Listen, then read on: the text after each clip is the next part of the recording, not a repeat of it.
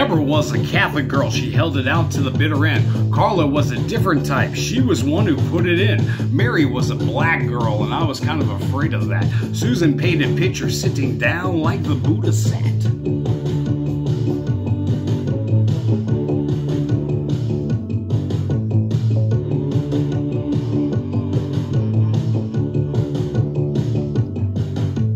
Reno was a nameless girl, a geographic memory. Kathy was a Jesus freak, she liked that kind of misery.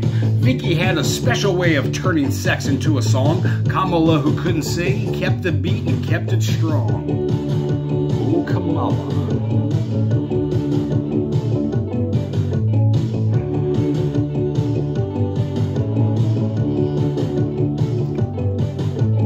Zilla was an archetype, a voodoo queen, a queen of wrath. Joan thought that men were second best to masturbating in the bath. Sherry was a feminist, she really had the gift of gab. Kathleen's point of view was take whatever she could grab.